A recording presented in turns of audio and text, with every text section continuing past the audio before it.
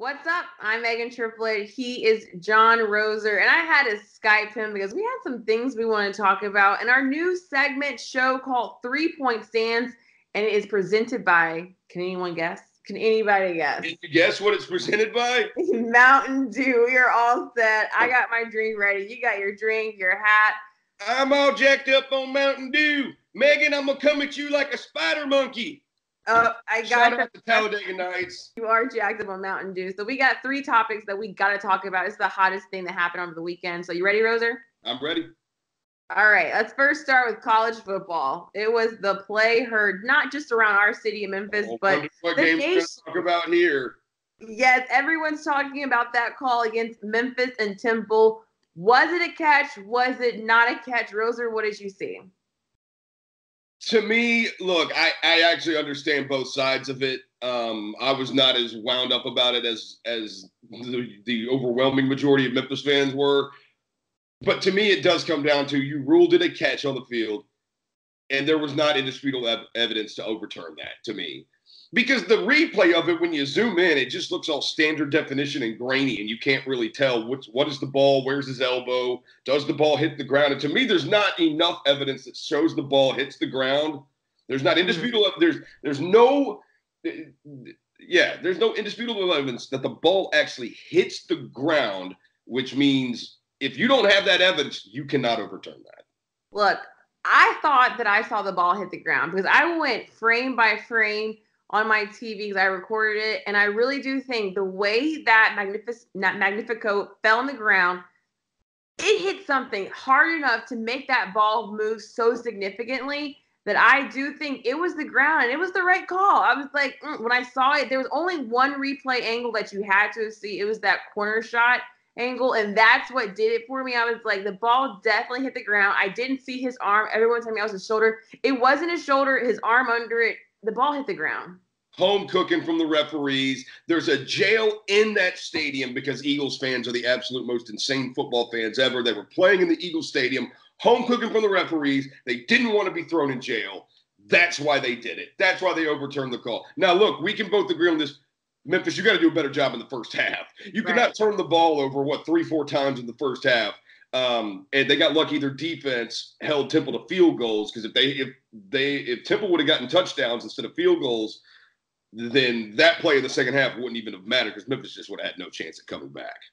All right, so let's move on to someone who was always at the top of her game in the gymnastics world this weekend. Simone Biles became the most decorative gymnast of all time in world history. She picked up 24 and 25 gold, her 24th and her 25th gold medal. She won 5 of the 6 gold medals that she could have won over the weekend. So that led to the question of, is she the greatest of all time? Is she the GOAT? In her sport? In general, there's not just a sport. Like, would you put Simone Biles the GOAT? All right. I mean, I would make some gymnastics people mad, but just nobody cares about the gymnastics until the Olympics. Nobody Not does. true. Not true. I mean, it's the same way with Michael Phelps, too. World Championship. I watched the qualifying round. I love gymnastics. I'm always watching gymnastics. And, of course, Gabby Douglas, Simone Biles, they kind of helped lead the way, becoming me this huge fan. Actually, I've always been a fan of Dominic Dawes back in the day. Those women I've always watched. And for what she's done at 22 years old. What year were you born? I'm not giving my age, but I was born in 1989. Black don't crack. That's why I look this good. Don't do the math. Don't do it. Does that put you at like 7 or 8? Yeah, 7 to. Do you remember Carrie Strug in the Olympics, the '96 Olympics, Atlanta? Yes, I do. Like yes, the broken leg or the broken ankle. Yes, everyone saw that. Yeah, but it's the same way with Michael Phelps. Nobody cares about swimming until the Olympics. You know, this is different. She became the most decorative, male or female, for what she's done. And as everyone knows, with gymnastics, usually gymnastics, you have a younger cutoff. You can't do because you're as a woman or anyone's body can't do it as very long. So for her to be able to do this at 22 years old, and then she didn't even do the move that we all thought she was going to do. It's that double twist type of back. It's named after her. She didn't even do that, and she still won. And they even said that if she could have taken a couple twists out of every single move, and she would have still won. Like, this girl, it is the greatest of all time. She's got so many gold medals. I would love to see her house. Where does she have all these gold medals? So, I mean, I hate the word greatest of all time, but she is in that book. Like, I don't think you need to qualify her in different sports. She is great of all time. When you think about an athlete, she is it. Okay, so I've got to look this guy's name up. Okay, Magnus Carlsen. Is she better at gymnastics than Magnus Carlsen is at chess? Oh, but that's what we're talking about. Chess player. Is she considered the greatest of all time? Your answer is yes or no. No. I disagree. People care about your sport if you're going to be the GOAT to me. And nobody cares about your sport except once every 4 years. That's not true. I care about gymnastics. For all my gymnastics fans, I am with you. I'm watching every single year. And I cannot wait for the Olympics next year. Go Simone Biles. Only cares about your sport 1 out of every 4 years. Oh, that's not true. Let's move on to our last topic. Last topic. No, because we're running out of time. Last topic of our 3-point stand. I know you got a lot to say. On Sunday night's episode of Keeping Up with the Kardashians, we got to see Kim Kardashian put on that famous Met Gala wet type of looking dress, stepped out the shower type of dress. And in the process, we heard her say that the one thing that she cannot do is pee, and she is okay with that. She'll just pee her pants and have her sister wipe her legs. Yeah, she said it so calmly too. Yeah, no. Would you do that for fashion?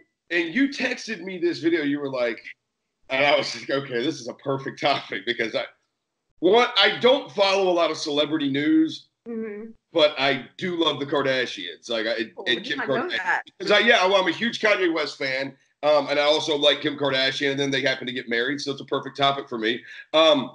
First of all, she's just assuming her sister's gonna want to wipe pee off her leg. Like that's the most ridiculous thing to me. I'm like, why are you gonna have your sister do it? The other thing too is like, okay, why?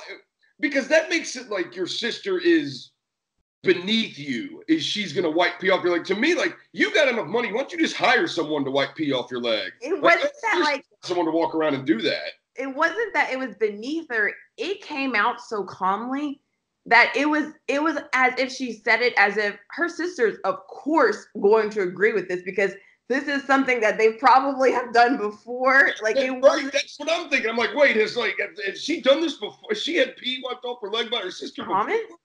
Because she was just said it like as a matter of fact, and it's just she's super confident. Yeah, my sister's gonna wipe pee off my leg. To go through all of that, put on a dress that you can't even pee in, that you might have to have your sister wipe your leg and pee in your pants. Like, look, the only thing I can think about is like a wedding gown for me, and I am not married, and I don't think any dress would be worth all of that. But I'm not gonna put it beside it the fact of like, hey, if I have a banging dress and it recalls me to not being able to pee, my choice is you ain't peeing that night. You're just not gonna pee that night. That's the only option you have. Don't give me a sip of water. Don't give me a sip of wine.